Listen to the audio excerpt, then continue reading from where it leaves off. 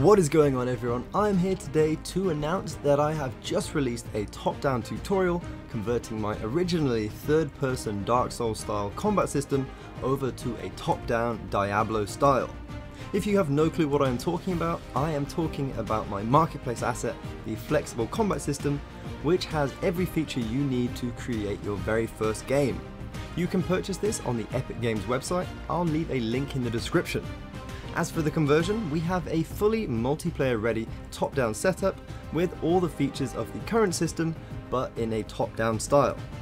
The controls are that of Dark Souls, with left mouse to move, shift plus left mouse to attack on the spot, or left click on an enemy to attack them.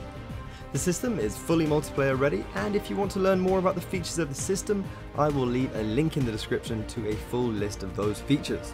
So for those of you out there waiting to start your development of your top-down game, your time is now.